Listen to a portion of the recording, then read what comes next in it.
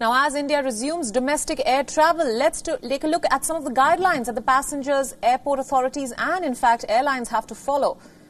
So, passengers are required now to download the Arogya Setu app, wear face masks and also maintain social distancing at all times during their journey.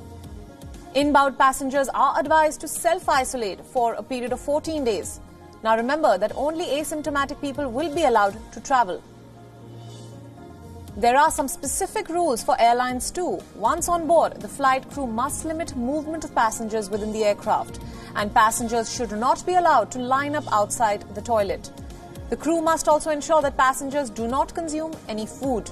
No meal service, magazines or any newspapers will be made available to the passengers. Finally, airport authorities must also ensure that there is thermal screening of passengers upon arrival and departure points. Airports should be regularly sanitized and the availability of soaps and sanitizers must be ensured at all times. If any passenger is found to be asymptomatic or symptomatic rather, then he should be taken to the nearest hospital immediately.